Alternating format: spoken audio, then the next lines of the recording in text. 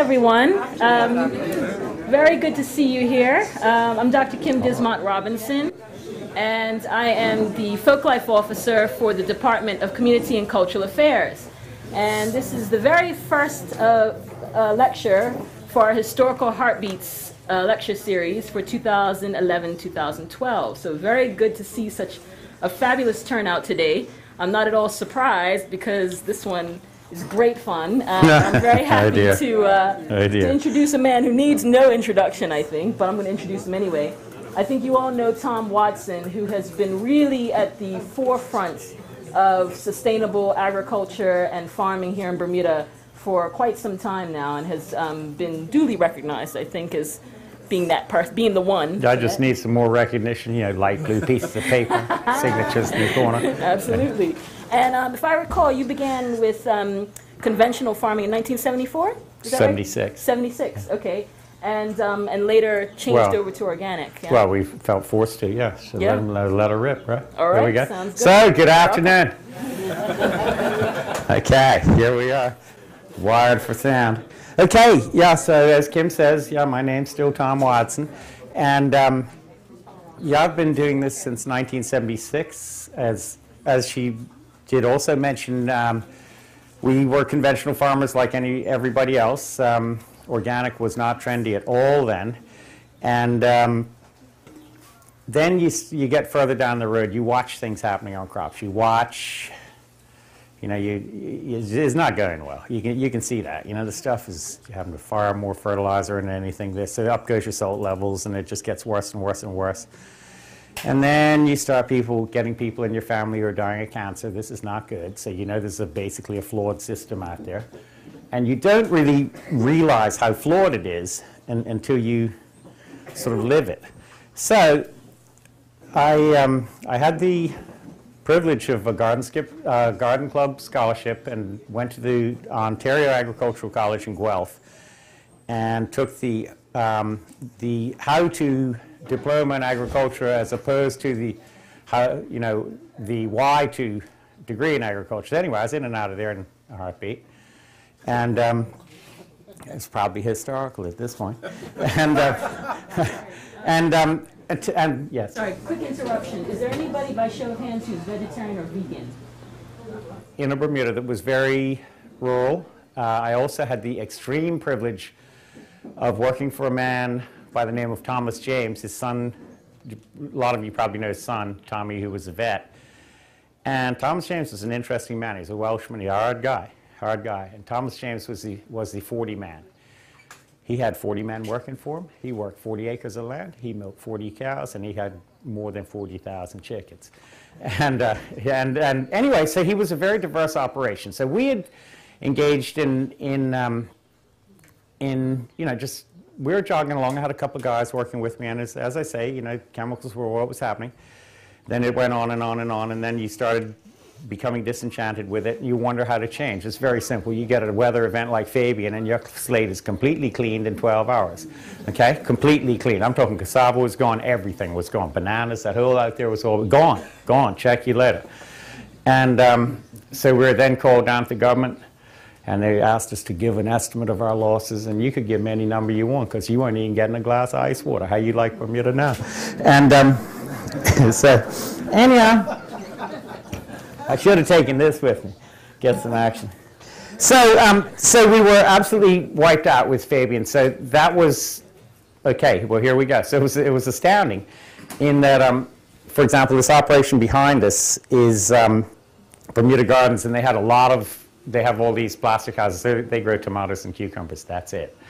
And so they had all this smashed up lumber. So I had a Canadian guy working for him. He didn't like to go to the lumber yard, but he'd spend, you know, 40 hours straightening out a 2x4. Anyway, we built all these pens and got rolling in a very rudimentary form of pasture poultry. We started, and the pasture poultry being a system that we employ to this day. We harvest 100 chickens a week every week, and more for special events and other poultry as well. But the basic theory on pasture poultry is you have three components to that system. One is broiler chickens, which is a Cornish cross. It's the same industry standard that everybody else has used. I've tried others.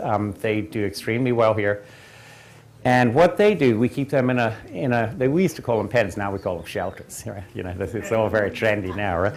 And yeah, we used to kill stuff, now we harvest it. And,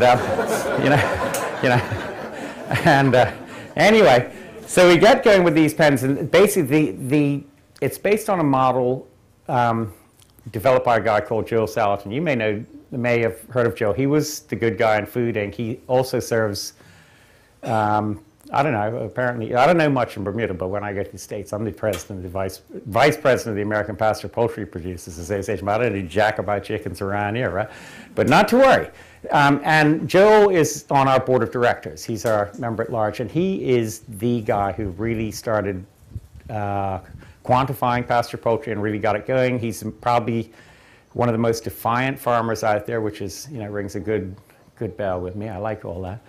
And Joe's the guy in Food Inc. who'll say, he just tells them, forget about it. In fact, one of his more recent books was Everything I Want to Do is Illegal, right? That's right up there with up here, Yeah, like they want to, you don't have enough whatever. Anyway, Joe is a good man. So he set this whole thing up. It comprises of two types of chickens, meat chickens and laying chickens. The meat chickens, you will not see one of these meat chickens or any of their turkeys applying for a PhD at Harvard. Therefore, we keep them in 10 by 12 shelters, no longer pens, and they're cool. 2/3 of it is roofed. We actually put a back and some short sides on them because we're working in wind all the time. And these pens are moved every day. So you got 100 birds doing their thing, eating, drinking, and doing something else in a 10 by 12 area. So that way you get a very regular laydown of manure. But you've got manure still, and you're working in a very, it's basically pretty urban wherever you go, most of the places around here.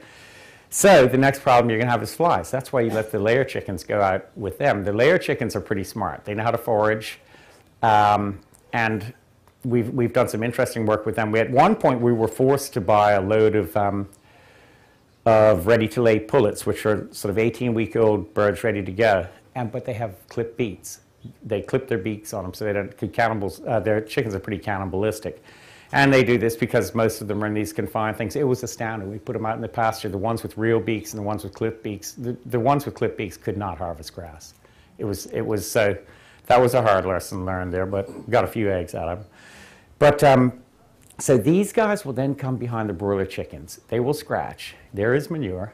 You've got sun. You've got rain. And they clean out every piece of fly larvae there is. There are no flies. They scratch it in. They work it out. Okay. Now, there's another issue. When we move these birds out, we get them as day olds. Actually, I've got the incubator room right in there. That's running right now, but we're just doing turkeys and some geese in there right now.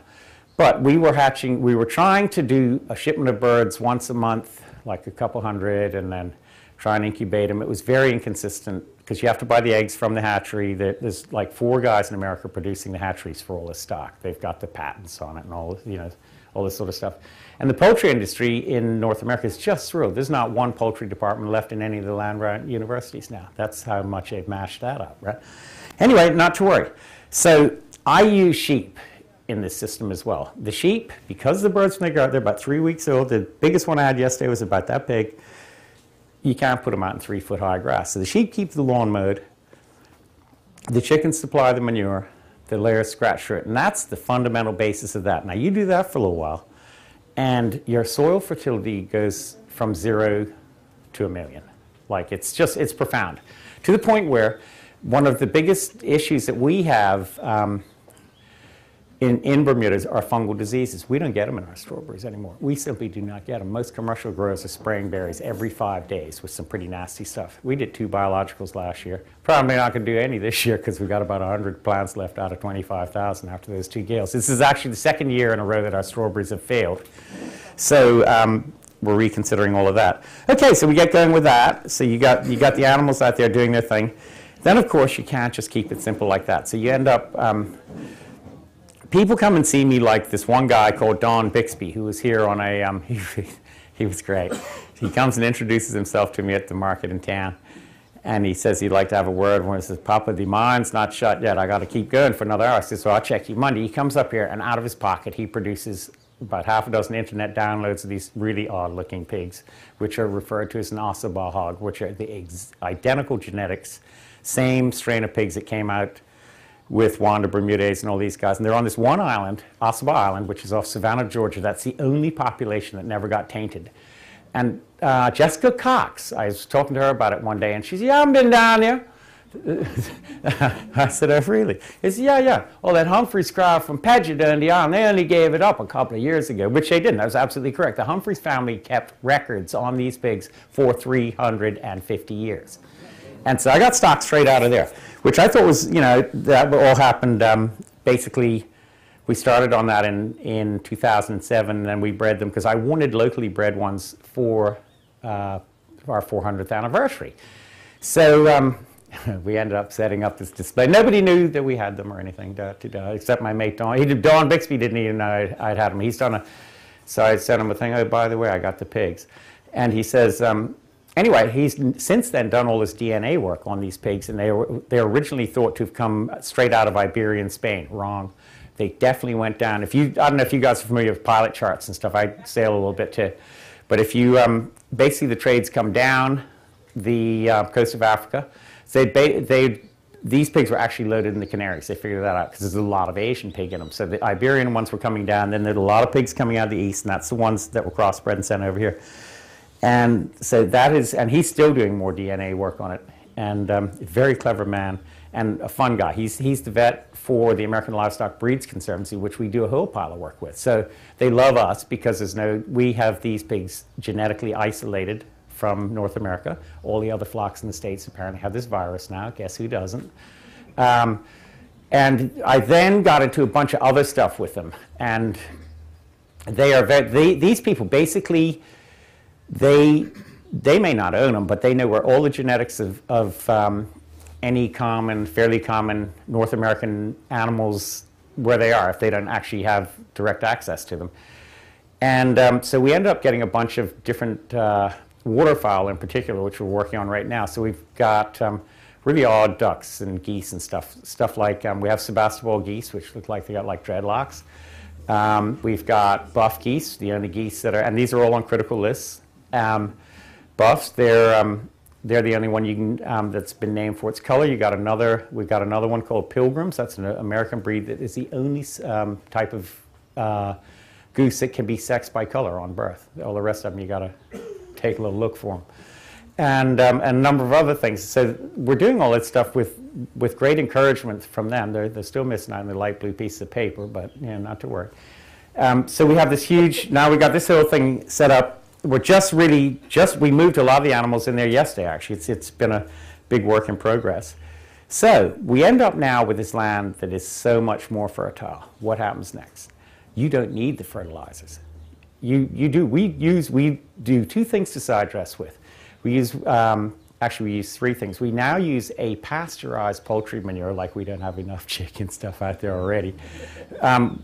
And why they say, well, it's more expensive than buying local stuff. I said, yeah, but it's not as expensive as pulling the weeds out, because chicken feed, unless it's pasteurized, or chicken manure, unless it's pasteurized, will carry invariably a lot of pigweed or colorloo seed, and it will carry a lot of stinging nettle seeds for some reason. I don't know where they dig the grain, or it encourages it or whatever. So if it's pasteurized, that eliminates that problem. But the other stuff we use is 1600, which is Chilean nitrate. And I don't get why it's approved as, by OMRI, which is the Organic Materials Review Institute, because it's a mined product. It's not like there's an everlasting supply of it. It's more mined in Chile. So you used to probably hear of the toll ships and the nitrate boats. The nitrate boats that say haul a load of wheat into or haul a load of wheat out of Australia, and anyway somehow end up in Chile hauling nitrate up to wherever it had to go.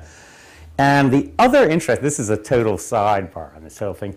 The other interest, I've got a great question for you. Does anyone know where the word SH1T came from? That's got your attention, doesn't it? It was something to do with the ships. Yeah. The cargo. Yeah, well, exactly. Guano. Then they started hustling guano, right? And they take all these sailors, they'd be out there digging all this guano off some rock in the middle of nowhere. And they load it up. Somebody'd go down with his little oil lamp at about midnight to check the watch. And, just check down there. And the methane, because it got wet, the stuff all started making methane, and kablam, and the ship was never heard of again, right? And so they then got clever, and they realized that they needed to store this stuff high in transit. That's where it came about, store high in transit. So there's your little tidbit for the day. And anyway, but fertility has clearly been a whole thing. So you get into this whole thing now, so you're changing gears. You're going back to where we were, say, 50 years ago. There's no more chemical salesmen coming around and all these people. And so you're going for this natural fertility. So you're using the Chilean nitrate, and then the other thing we use is we represent a company out of North America called Fertrell, and they do a lot of this type of stuff. And they've got one which is a 424, which sounds like nothing. 4% nitrogen, sounds like nothing, but it's all slow release. We do literally a bead of this upside the lettuce, and it's just guaranteed green. It's unbelievable. Our fertilizer use is probably a tenth of what it was 10 years ago, which is huge. Then we work a lot of cover crops, and David Lopes, he was appalled. He said, you're not going to, for example, we do stuff like a lot of legumes, like cowpeas, working with some buckwheat right now. I've never planted buckwheat before. We also do grass, cover crops, stuff like oats in the winter. We'll go millet in the summer because we need this pasture. Now, there's two things happening on this pasture. One is the animals are creating a certain amount of fertility, but if we inoculate these legumes, which is very simple to do, you just go up to the gas station, buy a bottle of Coke, right, and nothing will not stick to it. Unless the ants get you, that's another issue. But so you inoculate the stuff, and hey presto, you're fixing nitrogen out of the air. You're getting a huge, it doesn't look like much grass on the top, but you say take a grass, which is one of our more preferred base pastures. We call it runny grass here. It's called Bermuda grass in the rest of the world, but it has a huge set of, the roots are all rhizomes underneath. So what you see on top is maybe a tenth of what's going on underneath as far as organic material and stuff goes. Then you get a pasture like Bermuda grass, and you can take, we got a gizmo, and this was, when they used to give out environmental grants, I actually got a grant to work on grasses here, and I really felt quite relieved, because I was looking at no-till equipment and stuff to do this, and this stuff was huge. It was massive. It was way too big. Then I stumbled across a tiny little thing that's 6 feet wide called a slit seeder. It's kind of like a rototiller, but instead of having angled blades, it just has knives in it. Then it's got a seed box in the back, some rakes that knock it in, and so we can take a pasture of, say, Bermuda grass, which it'll do well. But it'll sort of show it off. There's other things you can add to it. So probably in another month, we'll be slit seeding millet into some of this thing. Millet is a grass that will grow. You don't even need not a drop of rain. I swear to God, it's a desert out there. If it hasn't rained for a week or whatever, and that stuff comes up. It's one of the most profound things I've ever seen in my life. So in the summer, and it's extremely drought resistant, we tend to go with either pearl or brown millet now. We used to use a foxtail. We just found we didn't get the yields on it. So we have this ability to do these short-term crops within the long-term pasture, and I'm just astounded at the fertility builds. I mean, then you get things like spinach. This stuff will taste different. It tastes good. It's slower grown. It's got a way longer shelf life. It doesn't have all this crap in it. So, everybody's not running to the health food store for wheatgrass shots or something because, they've got cancer. So maybe got to figure that out, because I'm selling a lot of wheatgrass now. It's a hard one to do. So you end up with this thing. You end up with these various enterprises within the farm. Now, anybody can have layer chickens. Anybody can have meat chickens. Anybody can have sheep. But once you start working them all together, the balance is the key. You can't overgraze the pasture too much. It's just going to cost you. You just can't do that. There's only X amount of grass on that thing. And so you don't expect to get 2x off it, because it's not. So we've now been very fortunate and it happened almost 50 years to the day after I first met Thomas James, that I actually got some land that's owned by that family to work. And we've put a lot of effort into this thing to clean. It had been sort of abandoned a bit. And now we actually have a setup up there whereby we have 5 paddocks. We have 50 mama sheep up there. And we can scoot them around about every 10 days. So, and you got up to 2 months to really get, this grass growth. So we're really onto something now. And it's really quite profound, because they just have this ability to go through underneath the brush, and it just eventually all cleans up. I suppose if I really wanted to clean it up, I'd let some pigs go. And they'll mash it all up. You know, we had an incident around here. Oh, Mr. Wadson, 4 of your pigs are out. I said, yeah, there's 4. I said, ma'am, I hate to disappoint you. There's actually 16 that are running around right now. But we had one of those the other day. And so you get all these things. What we got this time, Miss Kim? This is just drink. Oh, excellent. Iced tea. Excellent. Okay. So you get all these things. So you got these systems that you get rolling. Then the real key here is to tie them together. And so, like I said, you see how the chickens feed off of each other with the sheep and everything else. And then while that's all happening, your land fertility is just skyrocketing. We get into other, say, like as I mentioned, some of these cover crops. For example, I had almost 2 acres of cowpeas at one point. And I was, oh, you're getting ready to plow those cowpeas down? I said, no, I'm getting ready to fence them. So now, and he couldn't get it. I said, Bert, they're going to eat the cowpeas and all the material still lands in the field. We just got a little bit of a catalyst happening in the middle of it. So we're finding this extremely productive. Now, probably the bit that really made my day was where I have to bring in a new ram every now and again. Don't ever rent a rental car from Hearth of your chocolate sheep. The lady at the lander gets all excited, right? And I'll give you another point. You could ship rams. You could carry rams in a kennel in the car, but you won't ship a ewe, right? Because they do things from different locations, right? Luckily, I had a male sheep. Anyway, this woman was foolish when I showed up with a sheep in the car. But we got through that. So that's another thing that we have been very lucky with. I wasn't really going to get back into animals, as the Browns know. I've had chickens since before Bermuda was discovered almost. But so you get all these things going, and you get these cover crops going, and you get all this stuff going. People don't get it. Very few people, it's really not difficult to calculate the value of an acre of grass. How do you do it? It's very simple. You got X amount of lambs on there. They're gaining X amount a day. Lamb is X. You know, see, it's just, that's all it is. It's just these assessments are not rocket science, but all I know is if you can feed, say, 50 lambs and take them from 20 pounds up to 50, you're done all right, you know? And that's all with grass. And incidentally, another thing that happens in Bermuda is people they perceive a shortage of forage, and ruminants totally live on forage. When I say ruminants, sheep, cattle, that sort of thing.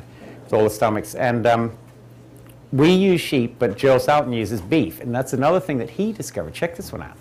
So Joel was a very clever man, very clever thinker, and he was using beef. He figured out that he'd strip graze these cows. So basically he has these things, a big trailer that's a hen house, and he moves it into a pasture. But he used to move them before the beef. Now he moves them in after. In fact, he moves them in 5 days after. You know why?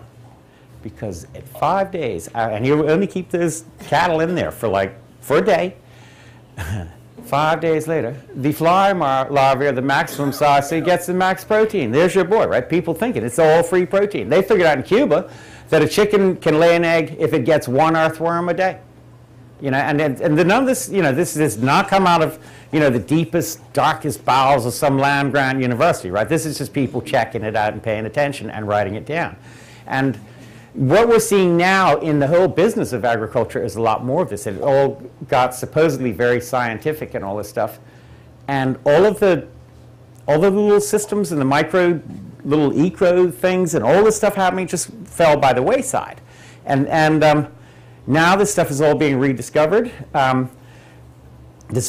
And basically, there's a huge movement in North America to decentralize the food things. You guys realize that the North American food system is basically controlled by 4 major companies, right? It's like Cargill, Kraft, and all these people, and they're brutal. They're brutal. You know, they're in there for one thing, and that's to make money. Now you've got these younger guys coming in, and I'll tell you what, just in APA, the American Pasture Poultry Producers Association, I think we got 700 members now. So that's 700 people. Most of them are Pennsylvania, but we got them all over Canada and Spain and everywhere else. But these are smaller farms that are taking just a much more direct route with the whole thing. That's why we built this shop here. I'm sick and tired of getting stuck at a traffic light in town. And so this, you know, I have no control of the destiny of my food. And that's the whole thing that we're sort of really on about is the fresher you can get the food, the more nutrition is in it, the better it is. our plan is to have this, and we're just about there. It took about 36 years, you know, but we're getting there. We're getting there. Got the shop now. Got to just buff up the slaughterhouse a little bit. The harvesting facility, sorry, and keep going. So you end up with all these things, but then we're still very much in the green vegetable business as well. We happen to, that greenhouse that you may have noticed coming, the big plastic house over there, that one is where we produce our hydro lettuce. Why do we grow hydro lettuce? Because we're the only people. It used to kill me. We'd be like out of the lettuce business maybe second week of June. You don't want to go much later, because Bermuda had a nasty reputation for bitter lettuce, and bitter lettuce is grown simply because it gets a check in growth. And that's it. If you check the growth in lettuce, then you take, for example, romaine lettuce. If it hasn't had enough water on it, I can tell you what's happening at 30 miles an hour from 500 yards away. It's just, you'll see a different color in the thing, and it's useless. So when does everybody want salad? Like starting about 24th. I mean, so the salad business is much more in the winter than it ever was. But now it's getting more and more intense. So that's the whole reason why we did that hydro greenhouse. So we actually have to work that stuff. We chill our solution, and that is the key to the whole thing. Chilling the solution. As long as the roots are cold or cool, you will get lettuce. I tell you what, that chiller blew up last summer, and you think you got a virus within 12 hours. The whole thing just goes wham. Just like, it's astounding. And so then you get all kinds of other opportunities. So you got this greenhouse rolling. So we run our nurseries in there and stuff for our outside plants. We get to grow various other things. What we found that the easiest way to produce celery plants and celeriac plants is undoubtedly with hydroponics. It's astounding. Your germination goes up by like 80%. We used to double seed every one of them. Now we're back to single seeding again. And the seed is, and we're using pelleted seed so we can handle it. And the viability of that will really drop very quickly because of the way it's structured. So you find out more and more, which they just don't tell you. So we get to do a lot of things in that greenhouse that we couldn't do outside, and just, I suppose the next thing is to be like micro-propagation or something, but I never want to get into all of that just yet. So we've been struggling for the last 2 years with horrendous weather changes. Don't let anybody kid you, the weather's changing. Tide's coming up, weather's getting ugly. That's twice now we lost 25,000 strawberry plants, okay? That's a hit. That's a hit. That's like $5 grand just worth of plants, right? Just worth of plants. Then you got to get them in the ground. You got to work the land up. You got to put plastic on it. So, I get kicked in the butt twice. I need to come up with another plan. So we came up with another plan.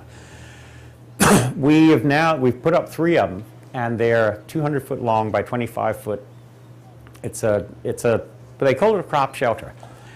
And the beauty of it is, compared to a regular greenhouse, all of the plastics and the coverings and what have you in a regular greenhouse are all clipped in, very rigid. So when a Fabian comes or something, if it's forecast over 7, I used to say, I'll take it now to 85 knots because we changed the engineering on the roof of that thing by shortening up plastic lengths and stuff. I won't cut it till 85, but before, the rule of thumb was, if it's forecast to go over 70 knots, just cut the roof off. And so you're going to lose everything inside. So you're going to lose all the steel if you leave it on. Case in point was Fabian. We cut our roof off at 5 that morning. These guys simply couldn't get all that plastic off. We were back in business. Okay, we're only working one house. We were back in business in 6 days. They were 6 months. These new tunnels that we're working, called Haygrove tunnels, are a bunch of hoops, steel hoops, and they're very clever. Now, all you need to know about Haygrove is you got to have some faith in these guys when they got 70,000 hectares covered in plastic, right? These guys, they started as growers, and they've really perfected this thing. So this is what we've done with these. But I got lucky. I got my sister to write a little story and handed it to BA and got a trip to England the other day. And that was very funny, right? And they're talking about they're not paying for this and not paying for that. I said, we're only paying for a hotel in London. I said, well, guess what? I'm not going to London. Everybody else is going to London. So went out and checked, went to 2 places. One was Highgrove, which is Charles's place. I went around. They had a pretty interesting day there with the estates manager and the farm manager, David Wilson, and brilliant people, right? Brilliant people. David Wilson's been doing this for about 25 years. So yeah, I think Prince Charles is getting Dorper sheep like we've got. That was another thing I meant to mention to you. We have gone deep in genetics. The guy who helped me get going on these animals was a guy by the name of Brian Payne. And Brian Payne is one of my better friends. And Brian has a very interesting claim to fame. He is the man who was primarily responsible for introducing the boar goat to North America.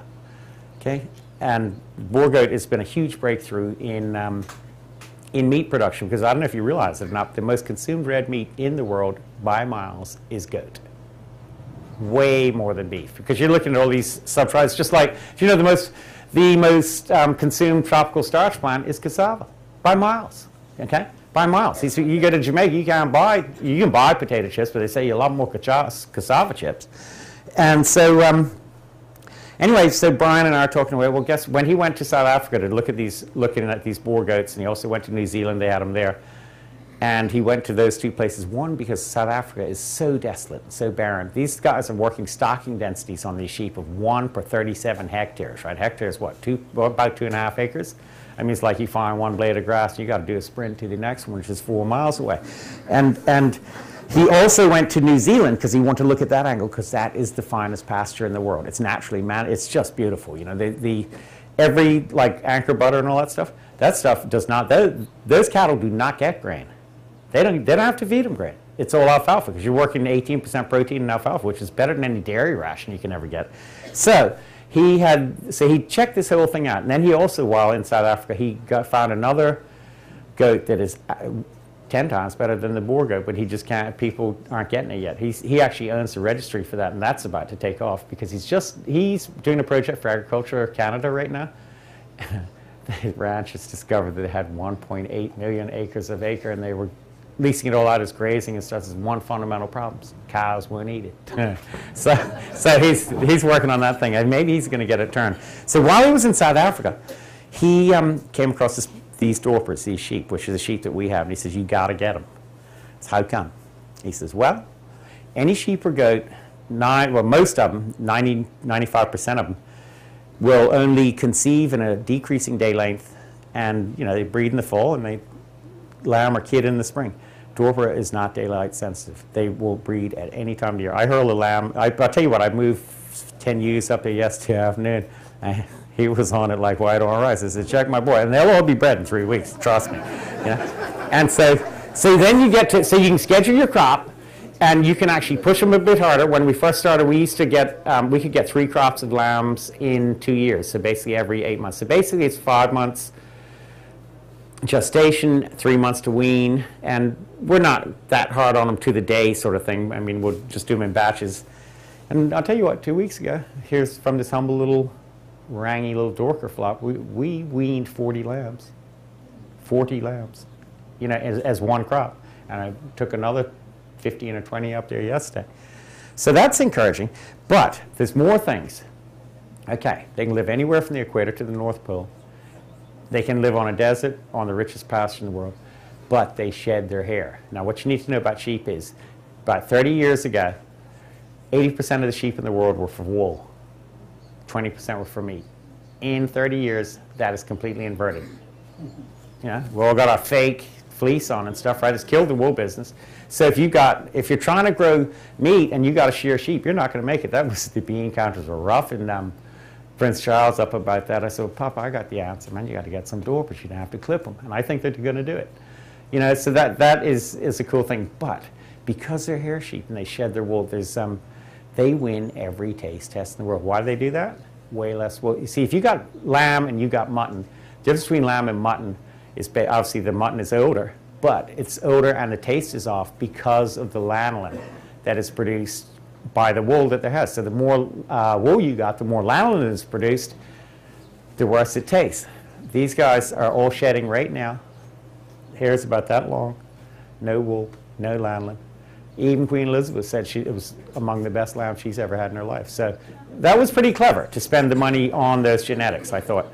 So we did that, then we did the hog thing, but we're really finding, if you've got Ossabaw hogs or Bermuda hogs, they will only throw you a litter, 3, maybe 4, 2 or 3 the first time, and they're pretty stupid. They'll sit on at least one of them. And so they will. It's just the way they're, not a lot of candidates for Harvard there either. So they get in there.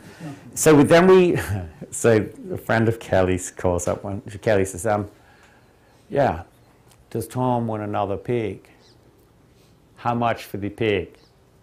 Not what's wrong with the pig. The pig is too big to go for a ride in my car. Okay, I'll take him.